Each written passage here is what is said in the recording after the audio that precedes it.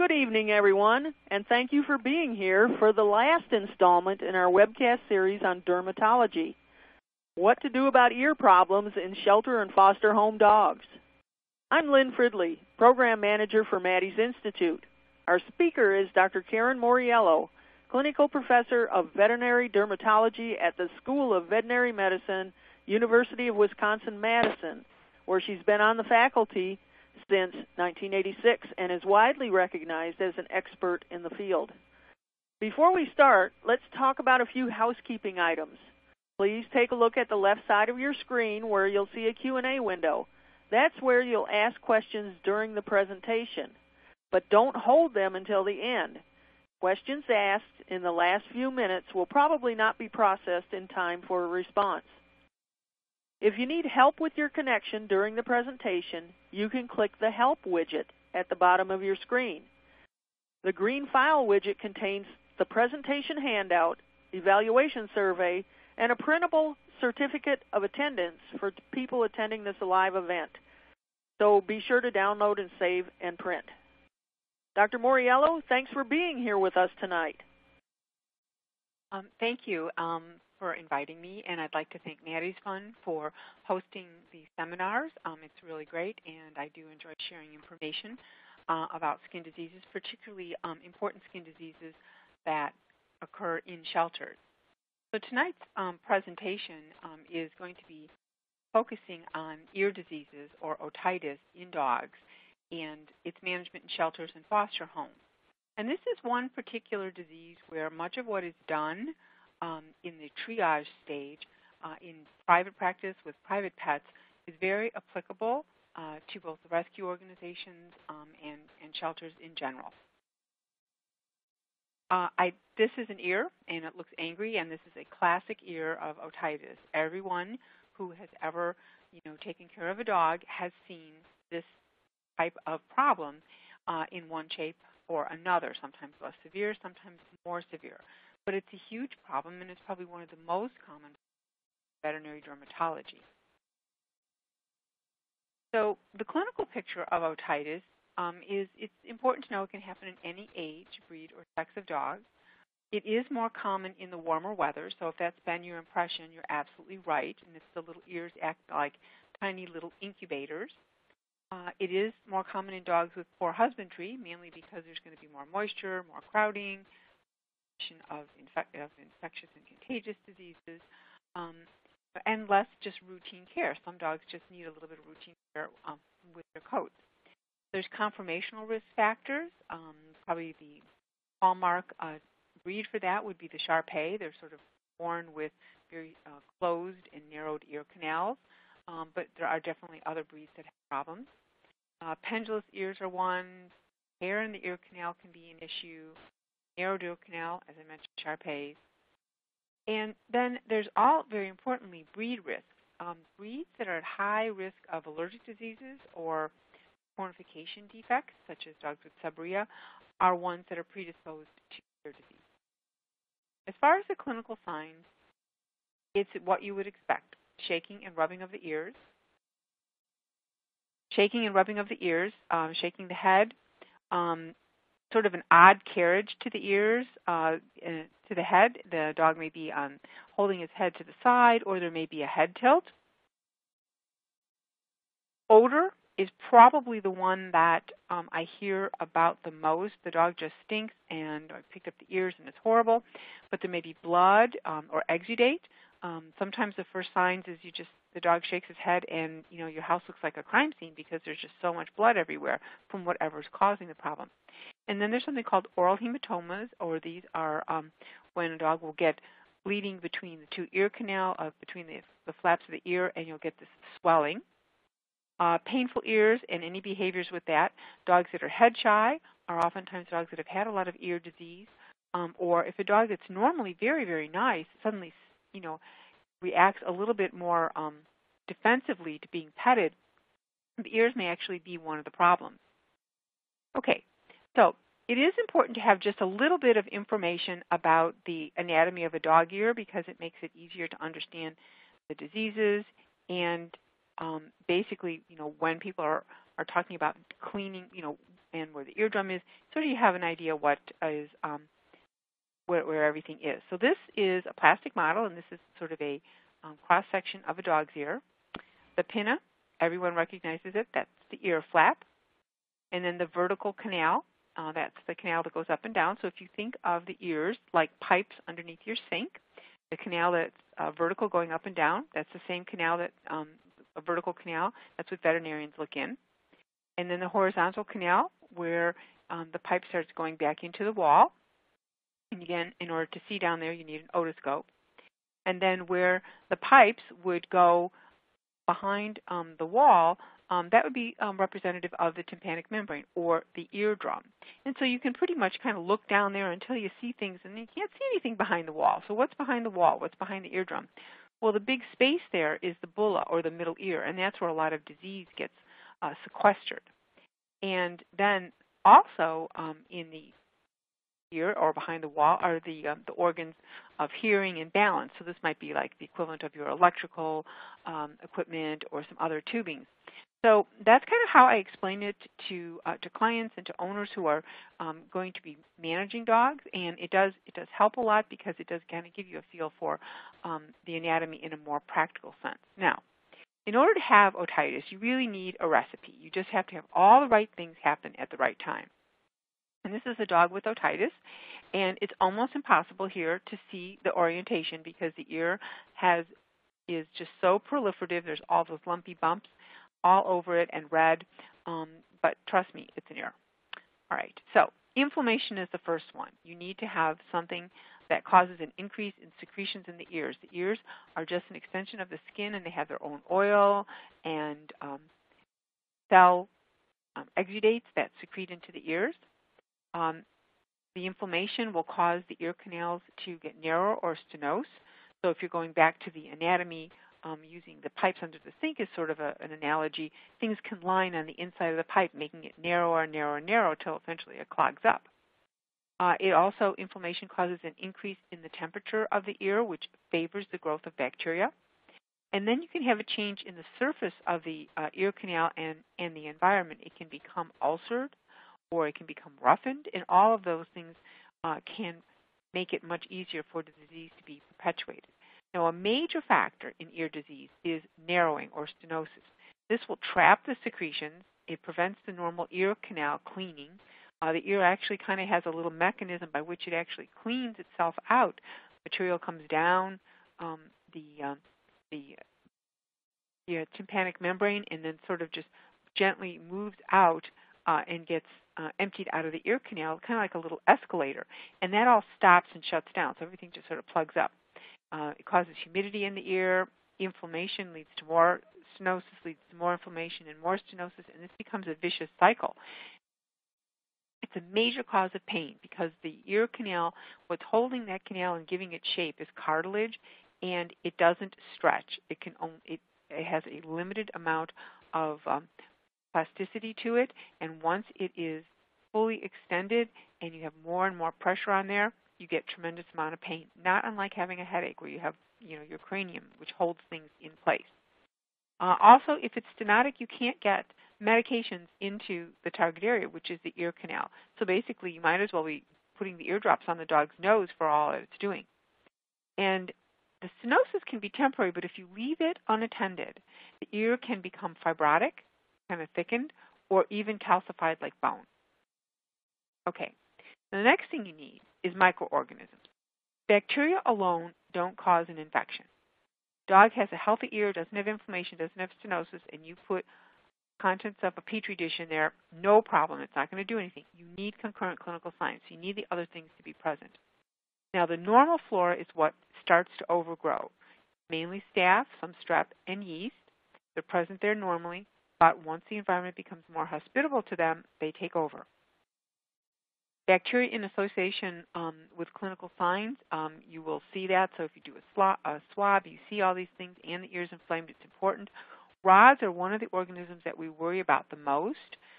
So if you are thinking about the bacteria are like little round M&Ms, and rods might be like little Good and Plenty candies, that kind of a shape.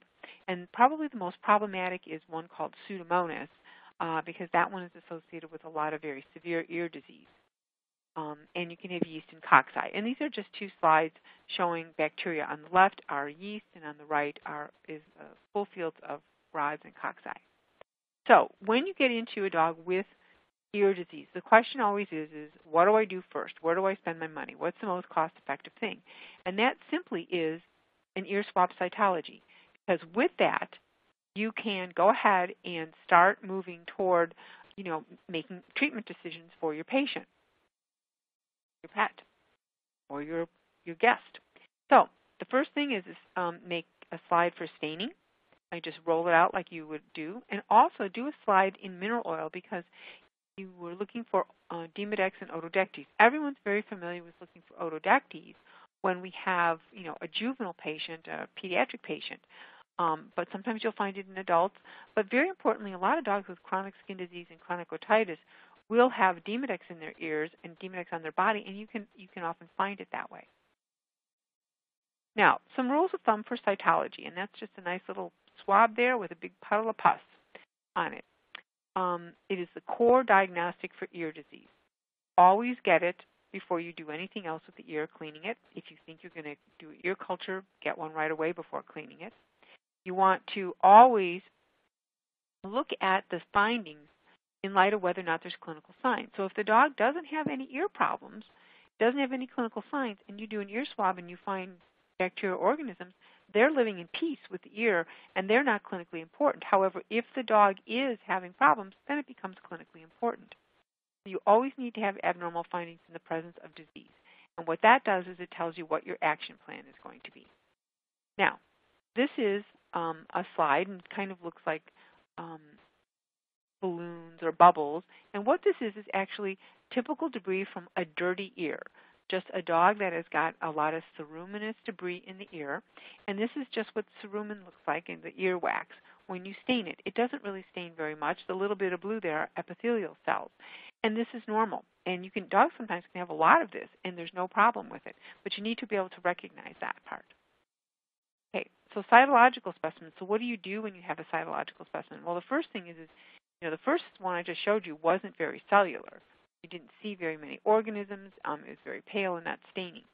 But if you do see cellular samples and you see white blood cells or neutrophils, you need to assume that there's an infection. It might be deep in the ear, or it may just be in the very distal part, very superficial, but it's there.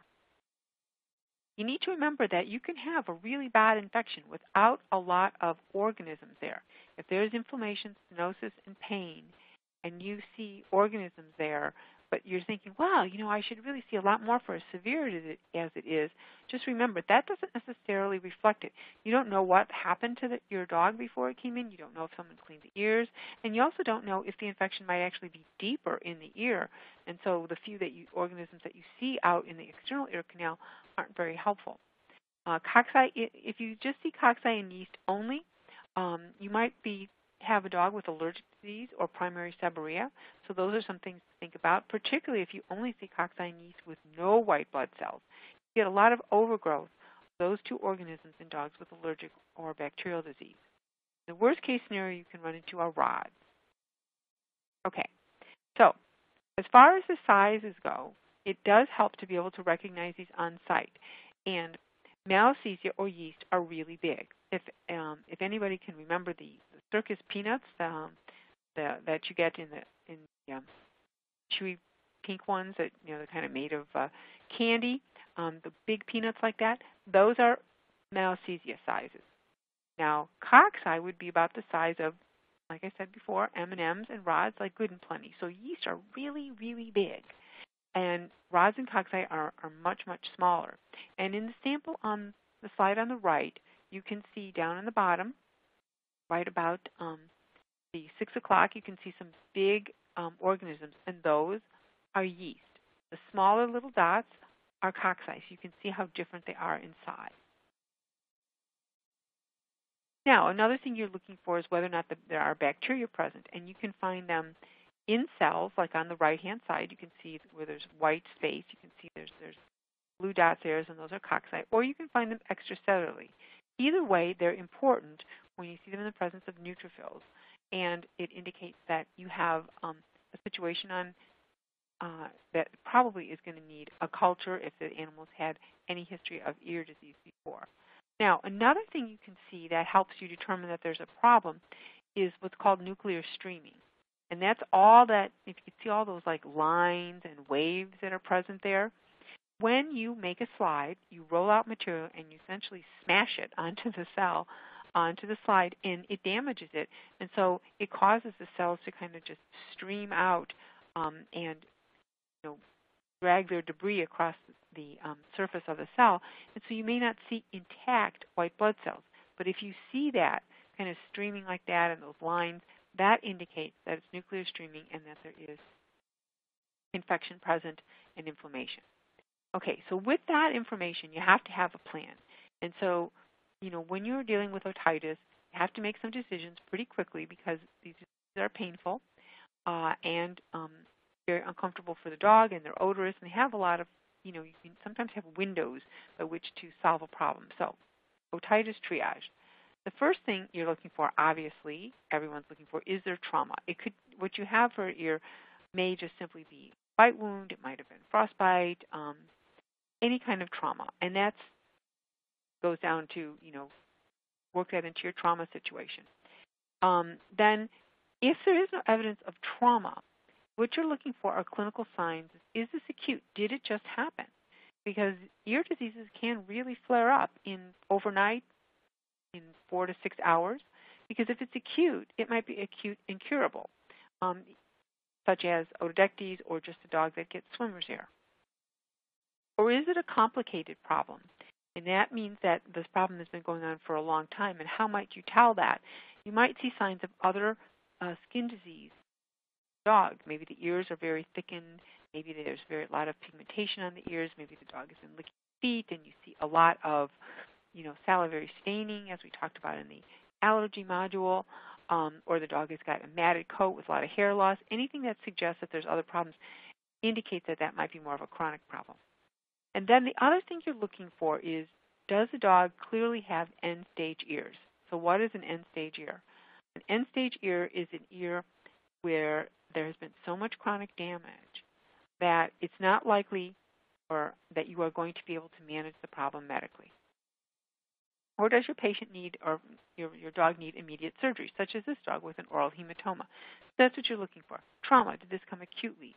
Do I have a dog with lots of skin disease and ears? Well, that's complicated, and that falls into any usually allergy or cretinization disorder. Do I have a dog that maybe I need to talk about surgery immediately because it's got an oral hematoma? Or do I have ears that we really need to talk about might need some very drastic surgery, such as a total ear canal ablation?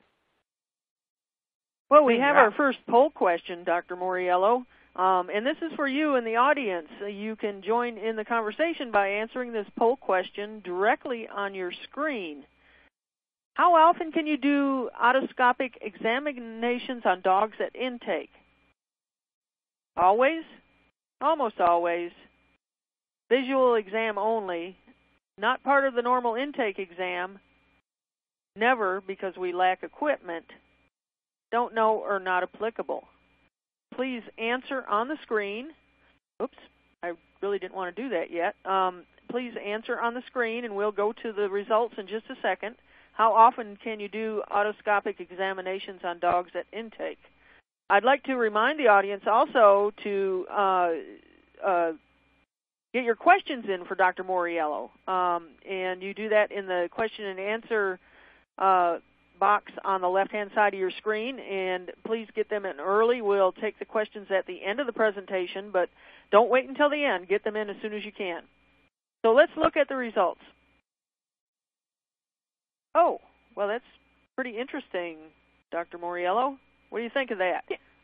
Well, the people who are answering always or almost always obviously have equipment and obviously have had experience with doing otoscopic exams. Visual exams only are not necessarily an incorrect thing to do because if the ear looks good, then there's no reason to go ahead and try to examine the dog, especially if you're limited on time. Now, when we're looking at patients with dermatology problems and the ears are painful, we actually don't even try to do an otoscopic exam on an awake dog. And then not part of the normal intake exam, I might just suggest peeking at the ears, because if there's odor or a dog is painful or somewhat difficult to handle, that might be part of the problem. But it's sort of a general mix across the board, and usually just reflects what the resources are. Now, otoscopic exam, as I said, do it if you can. In dogs that are very painful, this may not be possible.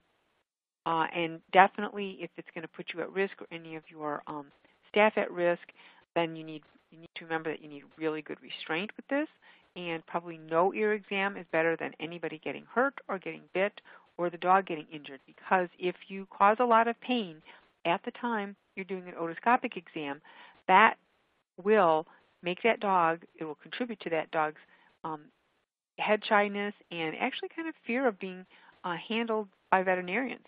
When I have dogs that are difficult to handle and they're kind of head shy, sometimes I'll just ask, have you been cleaning his ears since he's been little?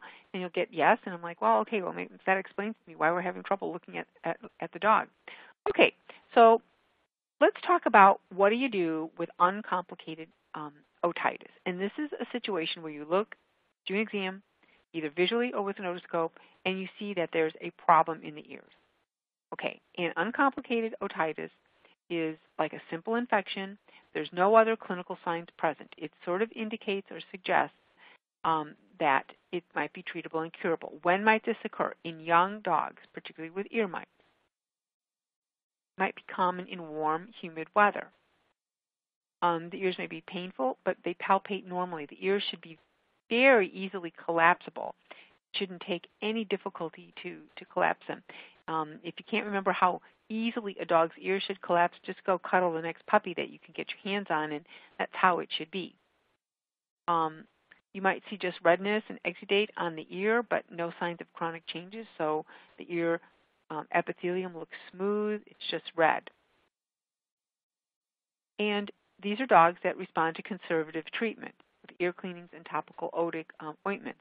There's some breeds of dogs that we don't know why, but I see very commonly beagles and basset hounds as sort of just pediatric patients. They'll have one really bad episode of otitis as a puppy, and it's yeast. I don't know if it has to do with usually the dogs are just newly acquired, newly adopted. I don't know if it has to do with the stress or not, but that also happens. Just because a dog that is of a breed that's predisposed to ear disease or skin disease has a problem as a young dog doesn't necessarily mean that's going to be the what happens all the time. So, Lynn, you're back on. The next poll question for the audience. Please again answer on your screen. What do you do when you see hair in the ear canal of a poodle? Do you pluck it, clip it, do nothing, don't know, or not applicable? What do you do when you see hair in the ear canal of a poodle? So answer on your screen, and after you've done that, I'd like to remind you to get your questions in for Dr. Moriello. Do that in the question-answer box on the left-hand side of your screen, and we'll go to the results. All right. I like these results. Okay. Okay. So some people pluck it, some people clip it, and a lot of people don't do anything.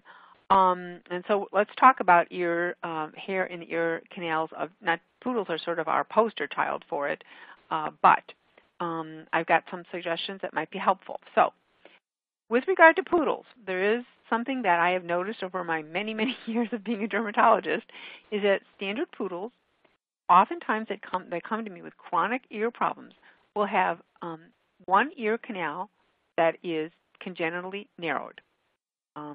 When you do our visual diagnostics, it seems narrower. When we do imaging with like radiographs or with a CT, one ear canal is just wide open, just huge like the Mississippi, and the other one is just narrow like a stream, and there'll be no inflammation there. And so they're sort of born predisposed to having problems. And those kind of dogs are dogs that can benefit from certain types of surgery, such as a lateral ear resection.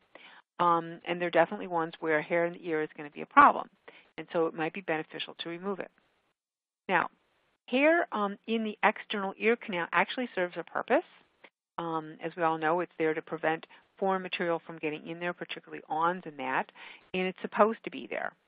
Some things that are important to note is that the hair roots can be very, very long and almost sometimes seen to you can see a hair and you pluck it and it looks like the hair root comes from behind the tympanic membrane. So you think you're just plucking the hair from the ear, but if you're really getting in there with your hemostats and plucking hair, you might be plucking it from very, very close to the eardrum. Plucking of hairs is a very common cause of dogs with otitis media, especially in dogs where it's been started really young and it's going on all the time. And there's no history of skin disease, no history of ear disease. It's just what we've always done with our dogs for the last however. And dogs will come in once we stop that. We then go ahead and can resolve the otitis, but as long as the plucking, which is causing microtrauma, goes on, it can be a problem. And then another thing is we can have hairs sort of ringing all along the tympanic membrane. So what you're looking at in the picture there is the white thing in the probably about 1 to 2 o'clock. That right there is a small catheter. All those little black lines are tiny little hairs down by the tympanic membrane, so small you can't get them. And sometimes they tickle the dog's ears, but the point of showing this is to show you how far down those hairs go. So you need to be really careful and have a really good reason to remove the hairs from any dog's ear. Obviously, if they have problems and they've got otitis, you may need to do that in order to clean the ear properly, remove all the pus and debris, and then eventually go ahead and successfully treat the ear.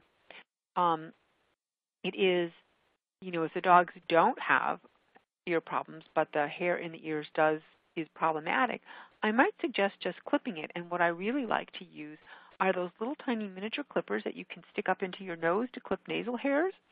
They work really, really well because you can just clip the hairs really short, and then you don't get a lot of that exudate and smelly, waxy debris building up on the ears. If ears need to be plucked for any reason, it's just standard or it's just something you really feel strongly about, it's really important not do it if the dog has a tendency to get ear infections. And if that still can't stop you, then every time you pluck the dog's ears, always put some little amount of steroids in there to decrease the inflammation. This might be a time when you might even want to use a combination ear product that has a little bit of bacterial, anti-yeast, antibacterial, and steroid in there to calm the infection down, because it's very, very uncomfortable in that ear and very tender. So, we'd like to be a little bit more careful, especially since this is something which is recognized as a common practice and also something which commonly leads to disease. So, getting off my grandstand for plucking of hairs, let's talk about one-time triggers and treatments. Now, when we're back to our little plastic model, when you want to do gentle ear cleaning, probably the simplest thing to do is to take your cotton ball, which is in that ear there, and saturate it with your ear cleaner, gently tuck it into the ear and squeeze, and allow the ear material to literally drizzle down into the ear, and then gently massage the ear. I prefer this technique over squirting ear cleaner directly into the ear canal because the ear, first of all, if there's bacteria or yeast or anything there, you can contaminate the tip. Secondly, squirting a cold stream of fluid into the ear is uncomfortable. Also, in some dogs, when that fluid hits the ear and the middle ear, it can make them very, very dizzy, and they can get vestibular signs, and that's very scary because it can also look like a seizure. So I prefer this. And then when you are using an ear cleaning product or a topical, use something which is antibacterial, gently cleaning it. Use for treatment, use a combination otic product such as with an antibiotic, antifungal, and steroid. And there are many, many products out on the market available to use. When you are putting in drops into the ear, it is important to kind of look at that ear and look at that canal and think about it. If you just put 1 or 2 drops in there, do you really think it's going to cover the surface area? No. You really need to put in a generous amount. And there have been a number of dermatologists that have done some smaller studies where they've actually looked at, the volume of ear medication may be directly related to the outcome. So especially when you're using very liquid products that are an ointment and that can stay around a little bit, again, you still need to use a little bit more than just a few drops, because all it's going to do is just essentially probably won't even make it into the outer part of the vertical canal, and you want to treat that whole canal. Probably one of the questions someone's going to ask is about ear cleaning. Do I like Q-tips? And I don't. I like if anywhere you can put your finger is great to clean. Now, complicated otitis, that's a dog that has very severe ear disease, and there's generally signs of other skin disease present. This can happen at any age. The ears are obviously affected, painful. It's usually a bilateral. One-time trigger diseases, simpler things may often be just one ear. So that may be a clue, bilateral ear disease. Fits it. And if you have any kind of history, particularly if animals are being surrendered, most people will tell you that the problem's been going on for a while and it's complicated. It might have been something curable and simple when it first happened, but for whatever reason, things didn't resolve, and there you are with a chronic case of otitis. So, at intake, when an animal is presented to you, your visual exam is really important. One of the most important things you're doing with your visual exam is just looking to see if the ear disease is bilateral. You're looking to see if there's ulcers. You're looking and you're trying to feel how compressible is that ear canal. If it's easily compressible, that's a good sign, meaning that there hasn't been a lot of damage to the canal. If it's harder to compress, it's getting fibrosed, indicates chronicity. Start thinking about allergies, seborrhea. If you can't close it down at all, it just feels like a rock as this Cocker Spaniel is in the corner, that indicates that what you have is a very serious ear problem that probably isn't going to be able to be easily managed medically. So just those two things, just looking at it will help. Now, another thing you can do is you can listen. As you're sort of, manipulating the ear, you can listen to see, or excuse me, to hear. Do you hear fluid in there? It sort of sounds like that, and that's fluid in there. That usually indicates a very severe otitis externa and possibly an otitis media. Obviously, don't forget your nose. Your nose can always help, too, in identifying things. But the palpation and visual exam is important. Okay, triaging. Do we have end-stage ears? If you look at this Cocker Spaniel, one might think that somebody's calling his name and his ears are perked forward because he's paying attention to you. Well, unfortunately, this dog hasn't been able to rest his ears back for a long time. This is what we saw when we flipped over the dog's ear. Not only was the ear canal cauliflowered on the inside, but that cauliflowered material extended all the way out to the ear pinna, and the ears were hard as rocks.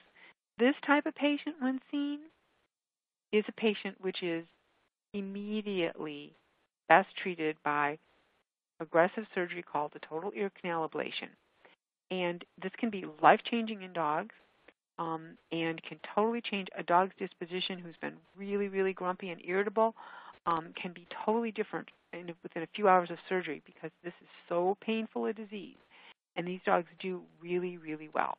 But if you see this is a situation to immediately powwow about and decide, are we in a position to do, have the dog adopted by somebody who knows they're going to do total ear canal ablation? Do we do this now before we adopt the dog? What's our best option there? Now, cost-effective diagnostics. If you need to convince somebody or you're not convinced that this is an end-stage ear, simple things to do is radiographs, or if you have access to it, a CT scan to look to see, do I have any salvageable ear there? Is there calcification present? And another thing that may be important, even if the ear canals are hard and partially open, would be to do a culture to determine whether or not you've got multi-drug resistance. If you have an infection and it is resistant to all of the bacteria, the antibiotics that you can test for, it may be impossible to resolve the infection because it isn't just on the surface of the ear, it's deep into the tissues, like a cellulitis, like a severe cat bite abscess, but on the ear. And then occasionally, it becomes a very emotional situation where everyone's not really sure. We'll talk about it a little bit later, but sometimes we can do a steroid trial to decrease stenosis. When we're doing these cost-effective diagnostics, what we're trying to actually answer the question is have an end-stage ear, if there's any question, is there any chance it could be managed medically? Because if not, then we're talking about surgery. Okay, so confirmation of end-stage ear disease. On the right, you can see the arrow is pointing to a normal air-filled ear canal. And you can see it on both the right and the left sides. You see nice, dark, air-filled ear canals. And that dog has normal ears. On the left, you don't see that. And then also, you see where the ear tissue would be, you see some some white, dense material, not as dense as the skull, but very similar to it. And that's calcification. Once you see that, and this is just on plain film radiographs, so if you're in a situation where you can do radiographs and you can do really well positioned radiographs under general anesthesia, lay the dog on his back and pull those ears out, you might be able to see that, and you wouldn't have to necessarily refer the dog for anything further. This indicates end-stage ear disease, and the next step is how do we get the dog the medical and surgical treatment that he needs. Okay.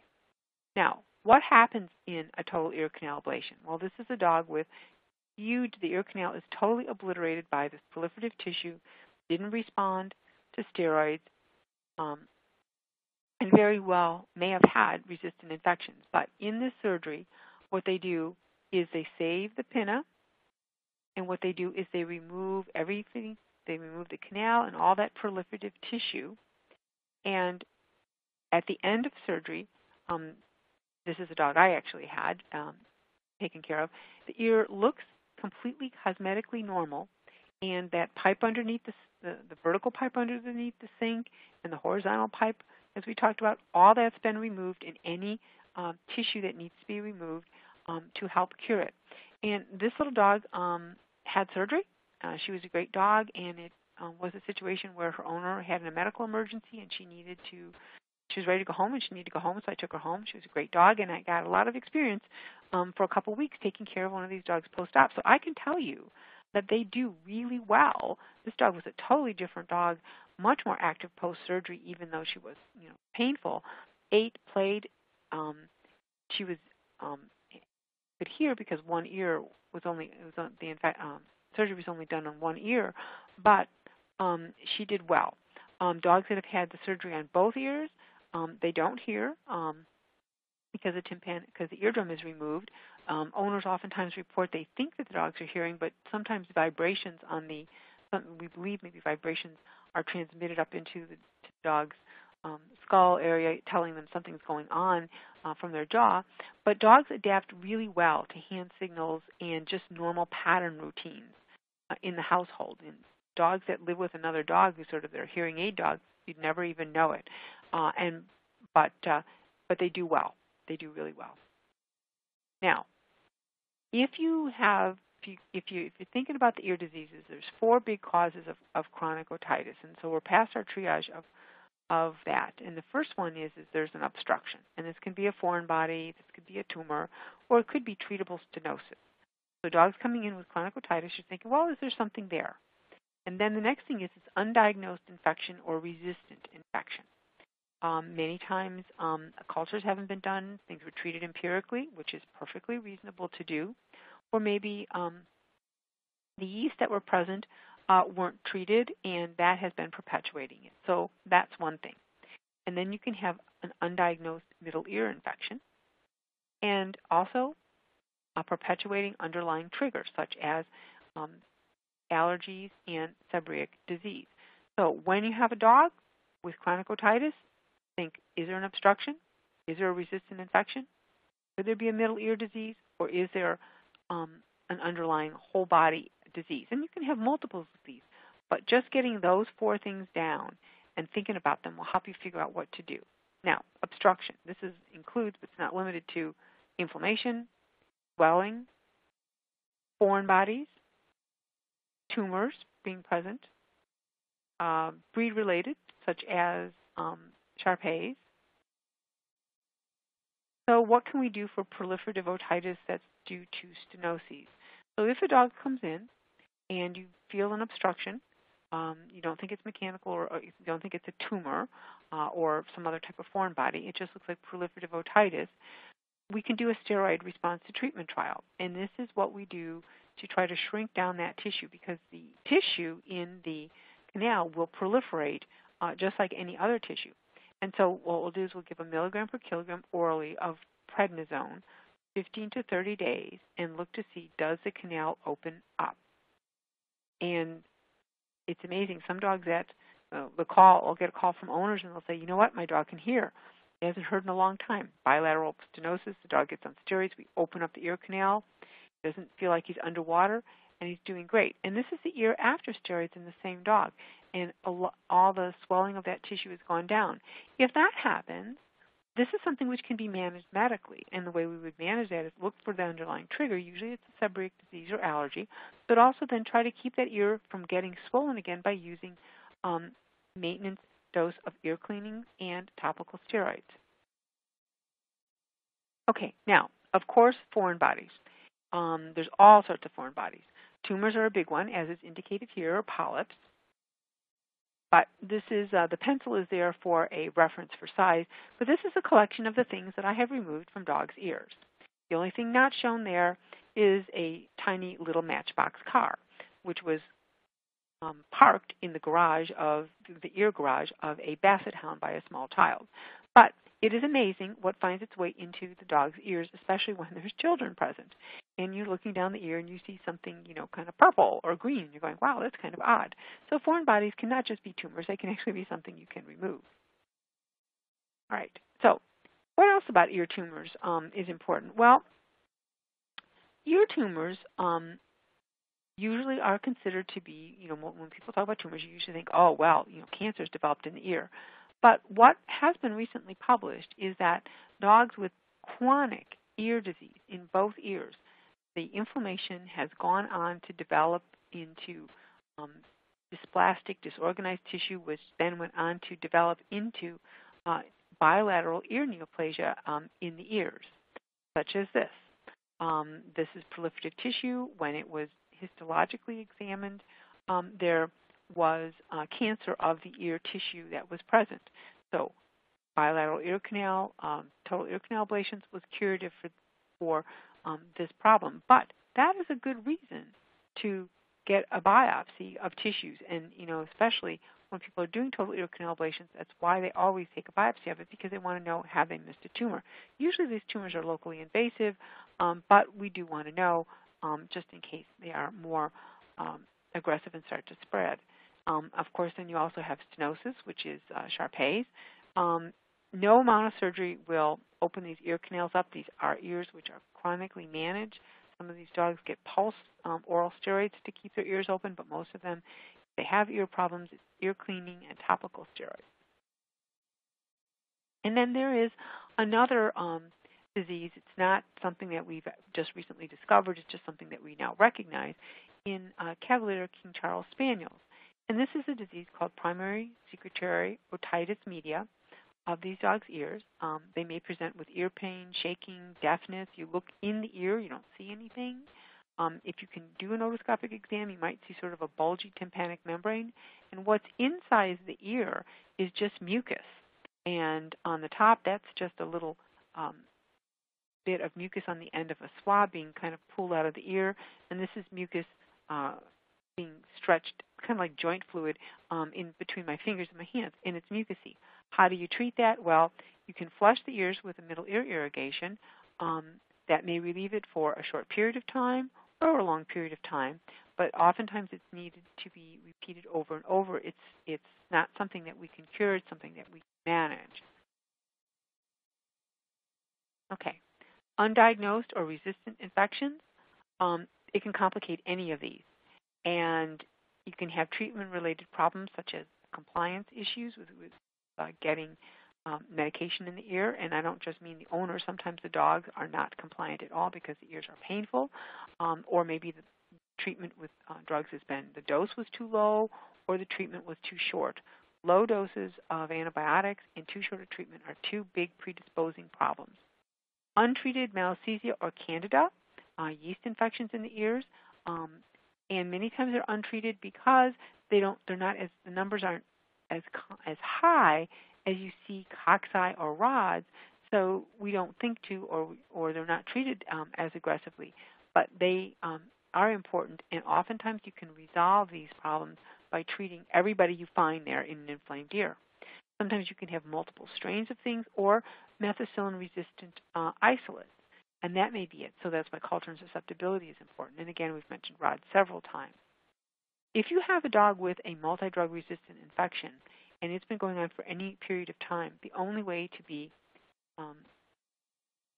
completely rid and done of the problem may be a total ear canal ablation, because it's oftentimes nearly impossible to find a topical that'll work, and usually we're using products which are very expensive because they're from the human sector and it costs a lot of money to treat them, and yet the infection is sequestered into the tissue and we can't get rid of it. So, for many of these dogs, when we look back, we think and think, what, we probably should have gone to surgery a lot sooner.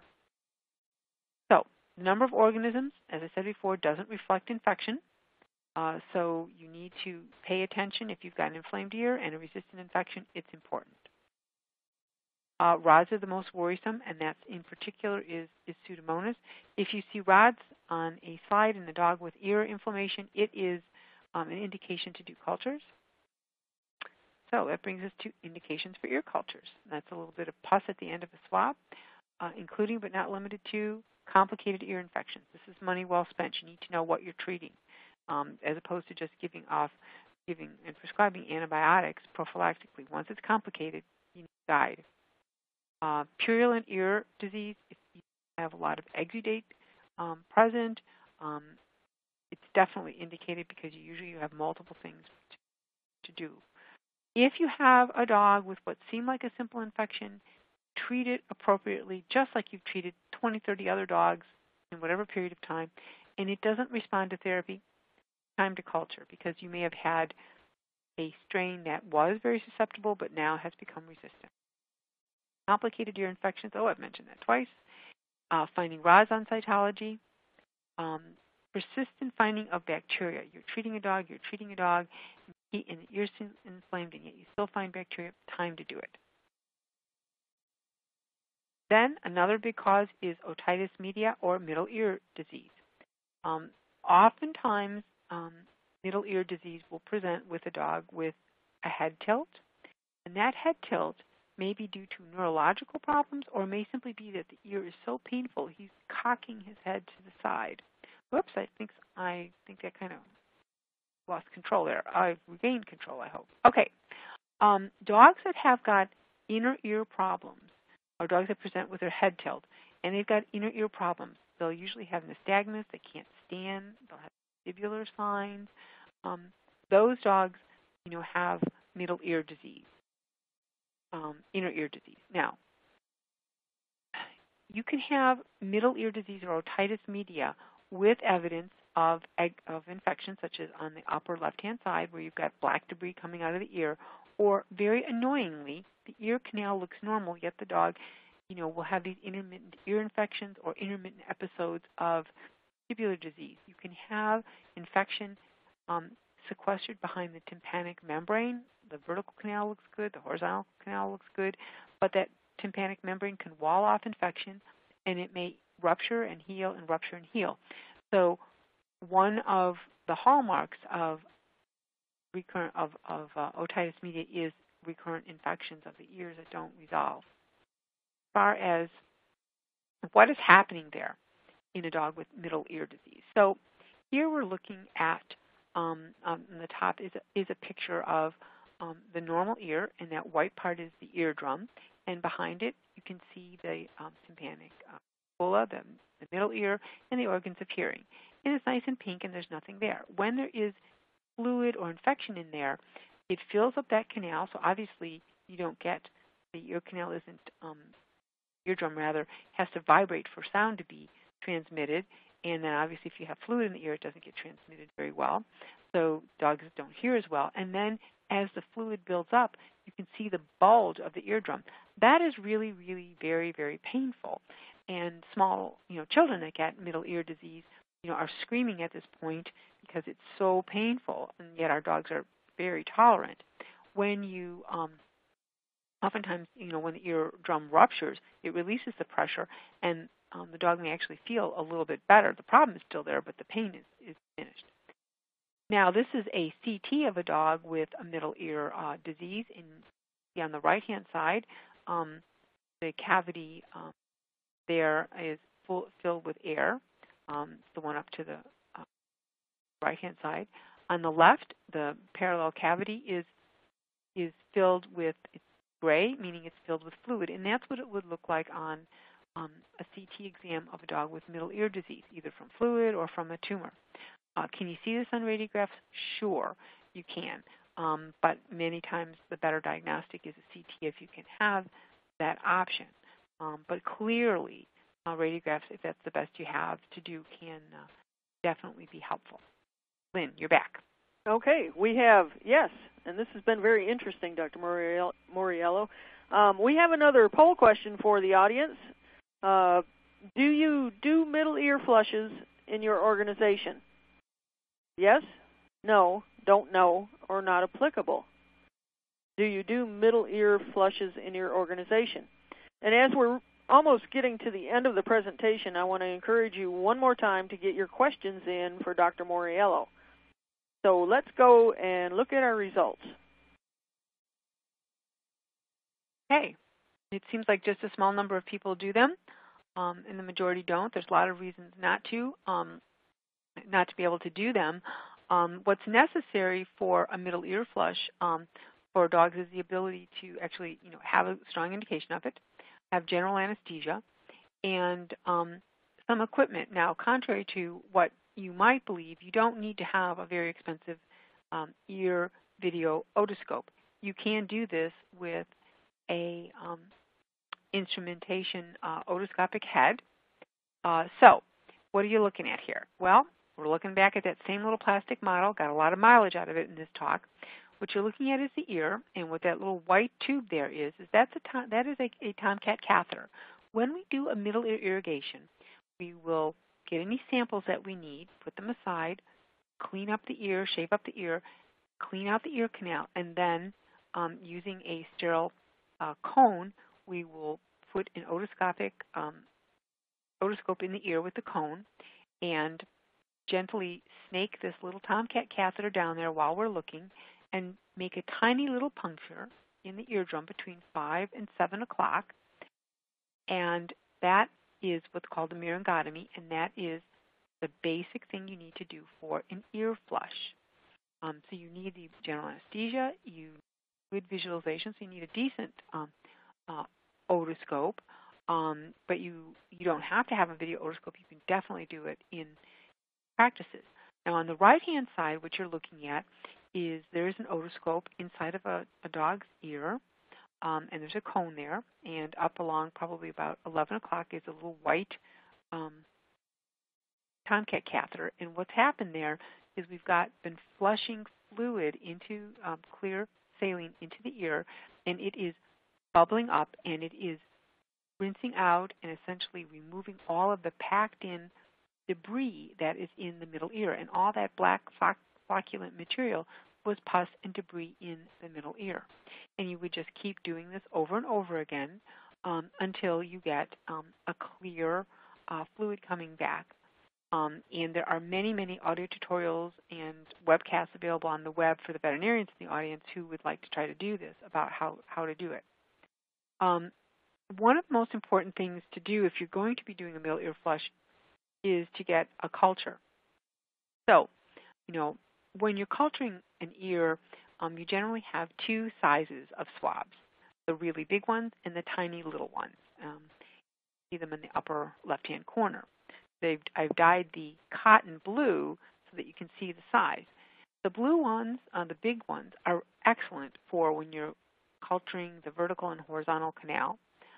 They're very difficult and nearly impossible, unless you want to cause a lot of damage to the dog's ear, to get into the middle ear canal. The mini-tip culturettes are best avoided when culturing dogs' canals because you really don't get a lot of material on the surface, but they're absolutely ideal for placing down through your dissecting head otoscope and cone into the middle ear canal, into the middle ear through your little myringotomy slot, and getting some of the exudate. One technique I like a little better to getting an ear culture back over here to our thing, is when we make our first little incision into the ear with our Tomcat catheter, is to have about 2 mils of sterile saline on the end of a syringe and flush that into the bulla and then aspirate it out, such as what you see on the bottom here, a slide, and remove the debris. And that has a lot of bacteria. It's a great way of getting a culture from it. If for some reason you are unable to submit the fluid for culture, for whatever reason, you can then take your bigger culturette tube and saturate it with this material, squirt some of this material on that, and then put it back into its culture transport tube. That's just something to keep in mind there. Now, talked about obstruction, undiagnosed infections, middle ear disease, and then the other big trigger for chronic ear disease is underlying skin disease.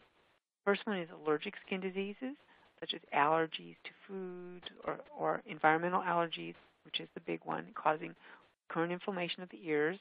That's a contact problem with the pollens and molds, and obviously where the dog's nose goes, his ears follow, and so ears are often affected. And then a primary disorder of cretinization or seborrhea. And we talked about these in the Itchy Dog webinar and the seborrhea webinar as two big causes. Okay, so allergic ear diseases. These are ears typical of dogs with allergic ear disease. You may just have redness and itchy ears. The ears may start to get a little bit lichenified, and lichenification just means sort of thickening. It just looks like sort of elephant skin on the ear. And, these dogs, as part of their whole body management for allergic skin disease, to have some chronic lifelong therapy for the ears involving cleaning and some anti-inflammatories present. Otherwise, you will just forever have ear disease going on. And if you let it go untreated, these dogs then have this tiny little incubator of inflammation. There'll be moisture, there'll be bacteria present, and they're set up to get resistant infections. They're set up to get middle ear disease. And then, of course, there is our primary disorder of cornification. This is a very, very extreme case of primary seborrhea in a Cocker Spaniel. The base is affected, and, of course, the ear is just, very, very proliferative. However, it doesn't always present that way. It can be a lot less dramatic. The ear canal can be open, patent, and you can just start getting the little bumps of the ear, they all have names, getting more proliferative. And this is the kind of patient dog you want to identify readily, because these are the ones that you can prevent or greatly slow down the risk of having them develop end-stage ear disease. Okay, so there are some urgent treatment goals when you're dealing with any dog. The first thing is your immediate triage.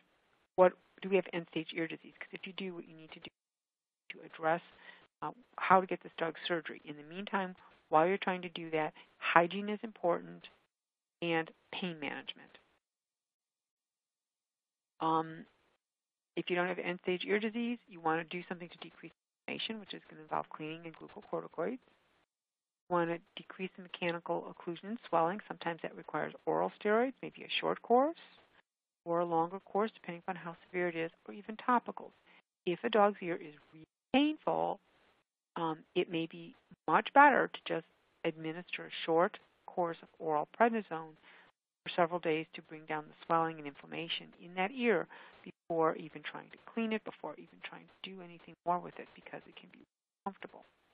You need to treat microorganisms, which means somehow you have to be able to get a slide sample of it to find out what you need to treat and manage pain. Steroids will do a very good job of managing pain in the ear of swelling, but to a point. Sometimes steroids alone will not manage pain, and then you need to add a second drug. And you cannot mix steroids and non-steroidal. So this is where a drug such as tramadol may be very useful. Obviously, there's problems, concerns with prescribing it and cautions, but it can be helpful. And then coat hygiene. This is a close-up of that dog that I showed you, and you can see along the ear margin the hairs are matted. They've gotten so matted that they're kind of turning black and adhering. This is horribly odorous.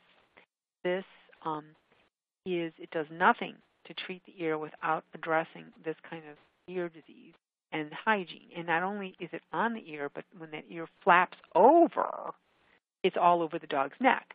So it's a matter these dogs need a really good clip, short clip. Minimally for dogs with chronic ear disease, I like to have all the hair shaved off the inside of the ear and beneath the ear and along the neck to make it easier to clean. It makes them much better pets, and the odor is hugely problematic with this dog being a member of the family, having people being willing to treat it, and just socially. I mean, when your dog's ears stink, it's a problem. And there have been people who have really had dogs that smell so bad we can smell them when they walk in the front door. And imagine trying to drive in a car with that dog or live with that dog. We need to be able to do something. And basically shampooing and shaving and shampooing are two big things which help a lot. Okay, so why steroids? Topical steroids alone are great for allergic dogs or good for dogs that have got just mild disorders of keratinization. They're used because in this case, one of the major problems with keeping an ear infection going is the secretions and the swelling. And so the only way to address it is with steroids. So it's one of the few places where we mix steroids and antimicrobials. Now, one of my most commonly prescribed steroids I use is something we call dexamethasone ear drops, and it's equal parts of dexamethasone injectable with propylene glycol. And the prescription usually says put 10 drops twice a day for 7 days and once a day for 7 days, and then as needed.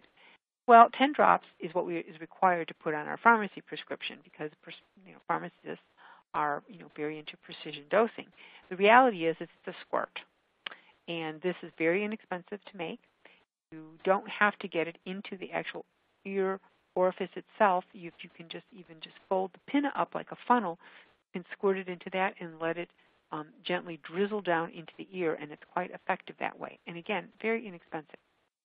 Combination products, there's a wide number of them available, but they uniformly have an antibacterial, an antifungal, and some type of steroid there.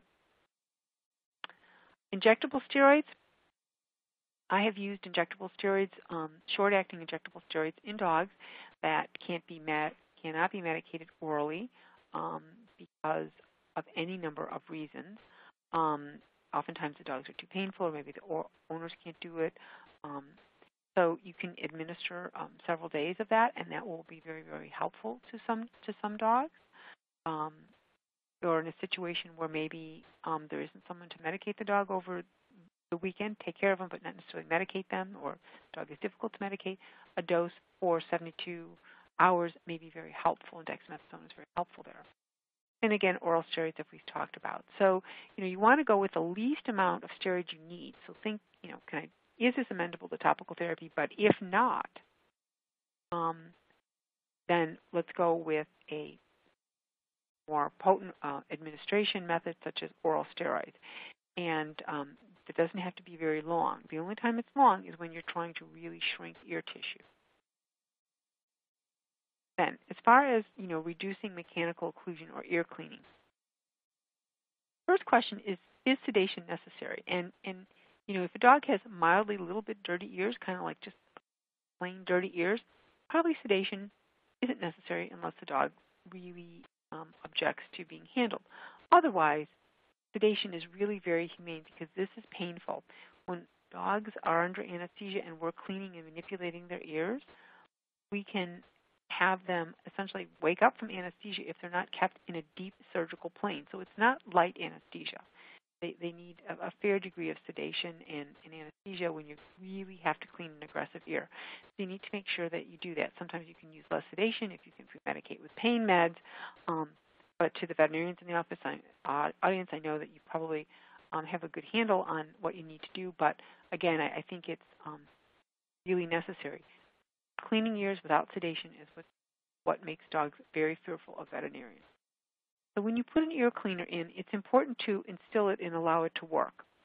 Now, many times people overuse ear cleaners because they're trying to use the ear cleaner to get all the debris off the ear and everything. So it might be really helpful when you have a dog with really bad ears to go ahead and instill the ear cleaner and then just do a whole body grooming and bathing to remove all the debris. And then towel the dog off, maybe instill a little bit more ear cleaner to help allow it to work. It takes about 5-10 minutes to work, and gently massage it into the ear. To do it, if you just squirt it in and wipe it out, you might as well be squirting in water because it's not going to work. It doesn't allow it to go ahead and lift off the debris and lift off the oils and exudate from the ear. And then just gently mechanical removal of debris. Ear swabs for in between all the outside little cracks and crevices of the ear are fine. Within the ear canal, there's too much danger that you can pack materials in there or accidentally pack materials in there, and if the eardrum is very, very friable, maybe rupture it. In severe ear disease, oftentimes the eardrum, when we get down to looking at the ear canal after some cleaning, we'll see it ruptured. We don't know if it was ruptured to begin with or ruptured during the ear cleaning, but you really want to avoid doing that with routine ear cleaning or doing a lot of aggressive cleaning of the ears because it is quite uncomfortable and it can bruise the ear and cause damage where you didn't have any. And you want to clean and massage, and then always apply some otic steroids post-cleaning. Now, everybody has different things that they like to do and use for ear cleaners. However, these products are not appropriate for ear cleaning. Hydrogen peroxide is inactivated in the presence of pus, so it's useless. Rubbing alcohol is extraordinarily painful and toxic to tissues. There seems to be a lot of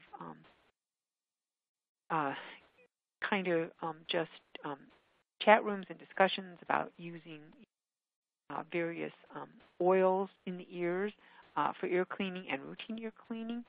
These are best avoided because many of these oils, if you look at them up, they're used as part of the growth media for yeast. So this is where you don't really want to be adding oil to the ears because you might actually be perpetuating the growth of malassezia. So they're a no. After that, there's a lot of products available, and use what you like and what seems to work for you. If you're worried about ears, ototoxicity or any kind of inflammation, use your ear cleaner and just flush out the ear cleaner. So after you clean it, remove it, use still water to flush it out and aspirate it out to kind of dilute it. Now, as far as like removing mechanical materials, something I really like a lot better than alligator forceps, I mean these are great for grabbing something, is pediatric ear curettes, and you can use them to gently scrape material off of the ears in place of trying to dig it out with a swab.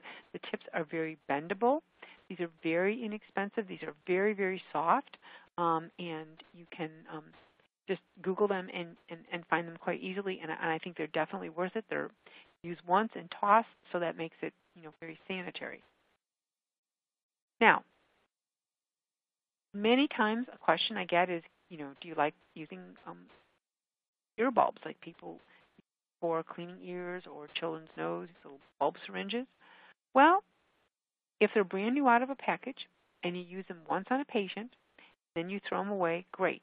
Otherwise, no, because in the left-hand picture, there's so many things wrong there. First of all, the person's not wearing gloves. To compound it, there apparently appears to be some kind of an injury on their hand, and there's a Band-Aid on it. That ear, who knows what is growing in that ear? We don't want to be having infections seeded into our hands, so you need to always wear gloves with ears. That ear bulb, that particular ear bulb, when we went to culture it, after trying to clean it with soap and water and trying to clean it with an alcohol disinfectant, we were still able to grow these bacteria that you see on the plate on the right-hand side. So, and that bacteria matched exactly what was in that dog's ear. So it is very, very high risk to use those bulb syringes. And also another thing which gets easily contaminated are the otoscopic cones that you wash. I would recommend using disposable otoscopic cones. They're very inexpensive to use. And also make sure that the tip of the bottle does not touch the ear tissue at all, because you can contaminate an entire bottle of ear cleaner that way. And then you're sort of like the typhoid ear Mary person. Okay, so in treating microorganisms, what do you do?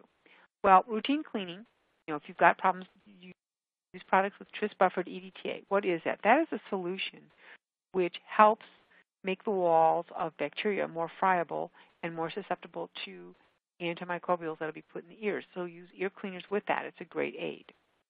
Use your topical combination products with the steroids. If you have a severe otitis media, a severe otitis externa, you'll need systemic antimicrobials, usually antibiotics based upon culture susceptibility. If it's chronic, because of the high resistance, penicillin-resistant staph and pseudomonases, I don't recommend the use of fluoroquinolones except based upon a culture and susceptibility. You need to monitor your patients with exams and cytologies. If you're treating an animal appropriately, but yet you're getting nowhere, you still have pus, you still have bacteria, you might have to move to the next step. Maybe you didn't do a mill irrigation. Maybe that's needed. Maybe you've done all that and you still have the infection. Maybe it's time for surgery. Okay, addressing the underlying trigger is huge. Is it treatable and curable, such as ear mites, foreign bodies, allergies, or underlying primary disorder of keratinization, or seborrhea? You'll treat the ears, but you're not going to get anywhere unless the rest of the dog's problems are addressed. And you can stabilize these patients and make your observations known, so when their adopters get them, they can have something to follow up on. So the question is where are foster families needed, and how do we help these dogs get them into homes? Well, the first place I think is if total ear canal ablations or TICA surgeries are available to you, it is the post-surgical care of these dogs. And these dogs do take a fair amount of time, but it is not so time-intensive that you can't put them in a foster home. Some of the things would be to have several of the Elizabethan collars there, because during the first couple days of treatment, there's a lot of there's drains in there, and there's a lot of exudate, and it's hard to keep those clean. So you can clean it. You can have several of them and just clean the dog site and wound and put a fresh collar on, maybe twice a day if needed. They need pain medication. Usually after about 48 to 72 hours, I'm really surprised they're just running around like they had major ear surgery, and they're just hugely playful. But it's really more the exudate, the swelling, and when can they leave foster families? They can leave the foster family when the drain comes out and when there's no more exudate there, and that can be, as short as a week to 10 days, and then they can go on their way to a permanent loving home. The acute management of seborrheic otitis, where we're needing to give oral doses of steroids for 15 to 30 days. Also, those dogs need a lot of shampoo therapy to help get their whole body in remission, because it's not going to just be left to the ears. That's the acute management there. And again, those dogs drink a lot, they urinate a lot, they eat a lot. There can be personality changes with steroids. So you want them in a situation where they can be watched really, really closely. During the itchy dog workup for dogs with allergies, we talked before in the previous webinar about the triage for that, but that can be done. Those 6 weeks of triage can be done in a foster family setting. An acute management to remission of diagnosed allergic otitis. You got a dog with allergies. The dog is really, really itchy and painful. Maybe this dog needs injectable steroids. Maybe this dog needs more aggressive treatment. That works, and not very long. Post-myringotomy middle ear flush. The complications of myringotomy. Well, besides being painful, you can have a temporary and sometimes, unfortunately, permanent head tilt. Some dogs will have vestibular signs afterwards. Sometimes they'll have some blood or exudate draining from the ear. These dogs frequently need some type of medication administered not only orally but topically. And this is probably best done in a home situation, and it's not impossible to do. Treatment of dogs with Pseudomonas ear infections. Again, you need to choose your foster family carefully. I wouldn't want to place a dog with a Pseudomonas ear infection in a home where there's someone with that's immunocompromised, or even with children, because these dogs are painful and they're somewhat grumpy. And also, if you've got a severe Pseudomonas infection, although we don't really see this as a zoonotic disease, there are times when it's just best not to place some animals in homes with children. Okay, I think that brings me to the end of my session, and I'm happy to turn it back over to Lynn. Yes, well, we're not finished yet, Dr. Moriello. We have some really good questions for you, so we'll go on ahead and get the first one up. Are there otitis cases in which you recommend oral antibiotics in addition to topicals? Yes, I'm glad you asked that question.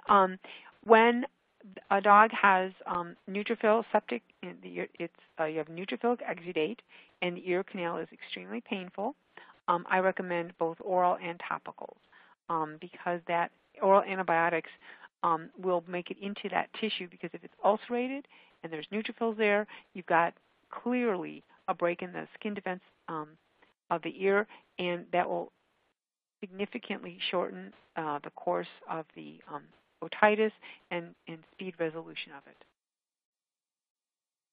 Great, thank you. And here's the next question. Do you recommend once a day or twice a day cleaning and medicating for uncomplicated otitis? Does the recommendation change for complicated otitis cases? Okay, I think that when we're talking about ear cleaning, when you have got the acute disease, once a day is more than adequate, and that should be at a time when everybody has time. And regarding complicated otitis, cleaning the ears once a day is more than adequate. However, I know that these dogs can oftentimes build up a lot of exudate on the outer ear, and so that's where a washcloth can be used to remove the debris from there. As the question always comes up with, it's probably maybe my next question, when do you go from once a day ear cleaning to less than that? As the debris decreases, you can decrease the frequency of cleaning. What I feel when you're cleaning the ears of dogs with severe otitis, it is better to do frequent but very gentle cleanings than be real aggressive, because you can damage the tissue. The analogy I make is removing the finish from a fine piece of furniture. It's better to do it very gently and over a period of time than to get very aggressive, because you can cause more harm. And since you have to manipulate these dogs, you don't want it to be painful. And so, you want to start cleaning the ears when they can easily be damaged.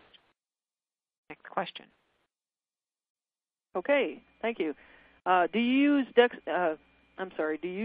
dexamethasone or Dex XSP? Where can you get propylene glycol? Okay, I'm not sure what Dex SP is, but the dexamethasone I'm using is the injectable dexamethasone. I'm not using. I know. I'm sodium. I'm using the injectable, not the shock dose, not the sodium succinate. Just usually the equine product. And propylene glycol, that can be purchased. I would talk to your distributors, because it comes in bulk. So any of your drug distributors should be able to help you find a source of propylene glycol. It's a carrier base, and it's very commonly used in most ear products. Okay, thank you. Here's the next one. Do you have success managing auroral hematomas with the course of prednisone instead of surgery? Okay, management, those are the ear hematomas with prednisone instead of surgery. Sometimes. Now, with an oral hematoma, it will resolve on its own. It's painful for the dog, and they will flop around and have their ear held at a funny angle for a long time, and it can take a long time for the blood to reabsorb, and then it leaves a very bad cut. It's very uncosmetic. However, you will meet dogs that have had no surgery and had to do it. When you're using glucocorticoids instead of surgery, the best option is surgery for them. That'll give you the most cosmetic effect, and it gives you the best chance of getting the problem solved in the shortest period of time. But there are times when surgery is not an option. When you're using pred, what you need to do is you need to evacuate and remove the blood that's in the ear. And I've seen people do a couple of different things. They'll inject steroids into the ear or administer oral steroids. The problem with using the steroids injectably is it decreases the inflammation, but because there's a space there, it's going to fill up with blood right away. Oral steroids usually are working because the dog is itchy and it has allergic ear disease. So when you're using oral steroids and you're having success, most likely what is happening is the dog's stopping its itching of its ear. You evacuate the oral hematoma. Maybe you bandage it somehow so that there's pressure on it. And then that makes the dog comfortable. He doesn't flap his ear, and he doesn't have the oral hematoma doesn't recur. I don't like the teat canals for perpetual drainage very much, because what you have then is blood dripping into the vertical ear canal. Somehow it always gets in there. And essentially, just remember, what do you grow bacteria on? Blood agar plates. So that can be really complicating, and you can go from an oral hematoma to a resistant or complicated infection. I'm done. Next question. When is bulla ostomy indicated? And that's a bully osteotomy. So if you remember, yeah, that's okay. If you can remember back to the picture where we had the push the audience. There we go. Okay. What we're talking about with a bully osteotomy is on the left-hand side there. There's that opening there. And what a bully osteotomy is, for those who don't know, it is where you go in and open up this bulla with some bone curettes and scrape out the contents. That would be indicated, it always happens during a total ear canal ablation. It would happen when there is a tumor there to remove it, and maybe the treatment course, if the dog has middle ear disease, we've been unable to resolve it with flushing, and the material is packed or insupated, thickened, dried in there so hard that the only way to get it is to curette it out.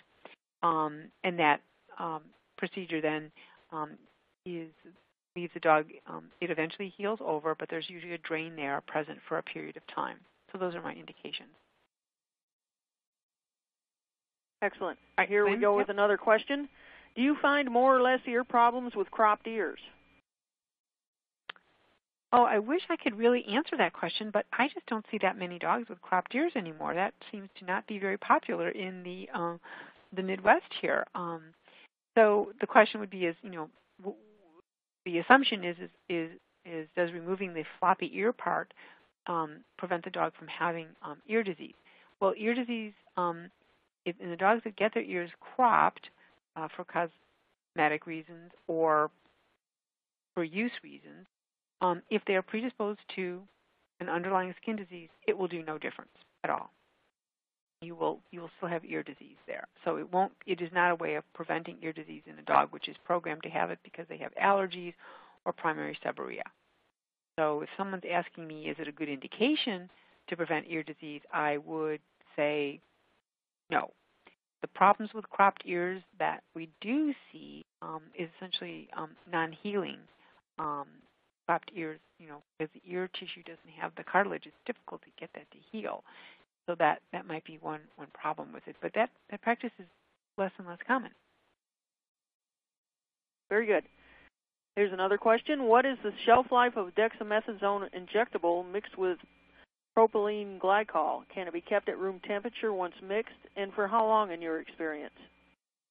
Okay, the shelf life. Every pharmacist will put an expiration date on it. I am not aware that it expires at any period of time.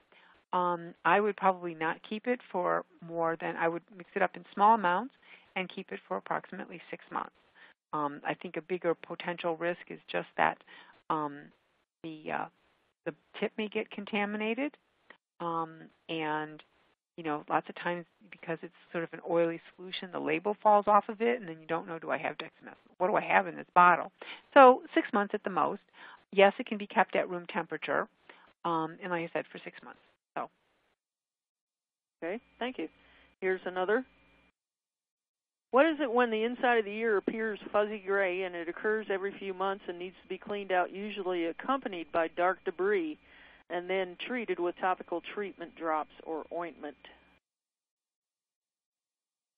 When you have any kind of inflammation happening every few months and then dark debris, that to me suggests two things. You've got a lot of buildup of ceruminous material, normal cerumen that may or may not have yeast in there, and that what appears to be that kind of fuzzy gray material may very well be a dog with mild seborrheic otitis present, and this is, and then having it respond to drops or ointments is really indicative that there's a chronic underlying disease. So one way to kind of get out of the cycle would be, once you get the ears in remission, get that patient, that dog, on a treatment of a protocol for routine ear cleaning once or twice a week, followed by some topical steroid ear drops once or twice a week.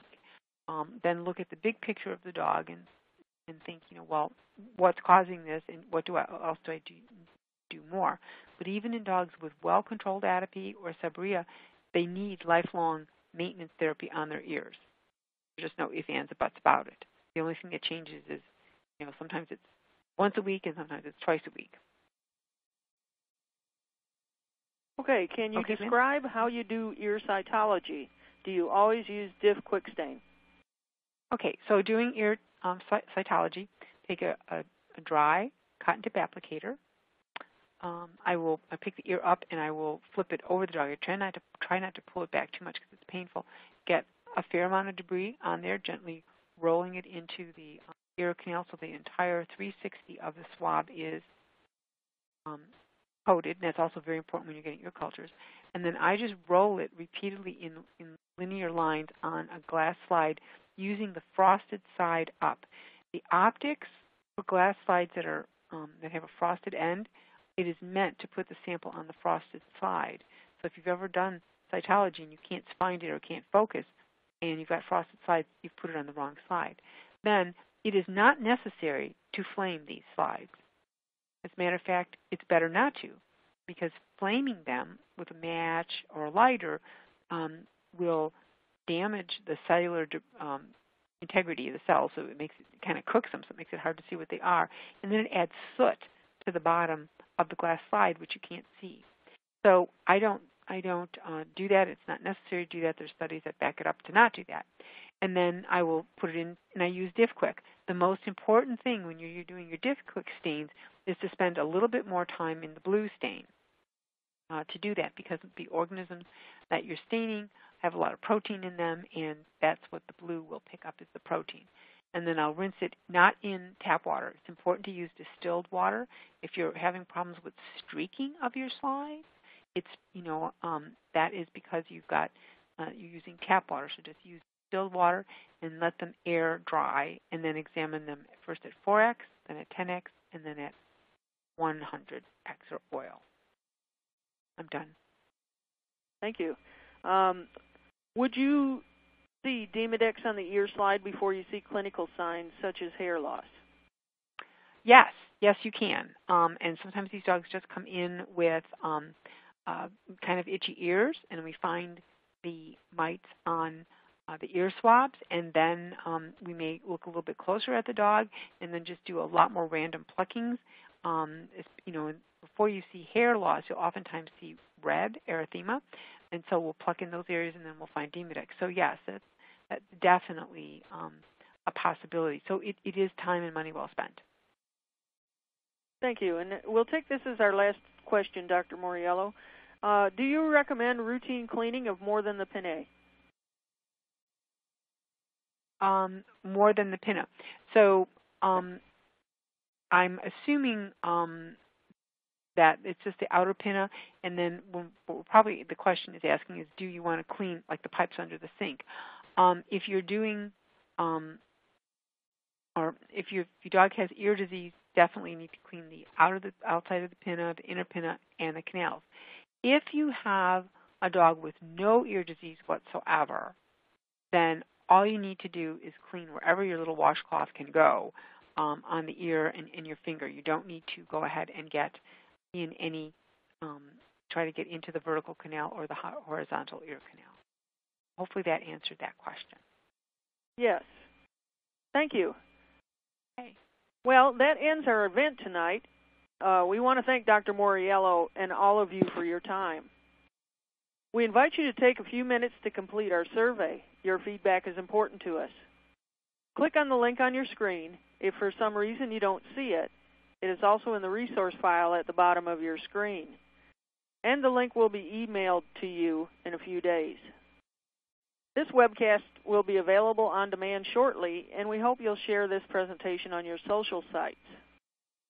Please take advantage of our free on-demand webcasts available on our website at www.maddiesinstitute.org, and plan to join us this fall for more thought-provoking and exciting webcasts filled with both useful and practical information and delivered by the most prominent speakers in animal sheltering and shelter medicine. Thanks again for being here with us this evening, and have a wonderful summer.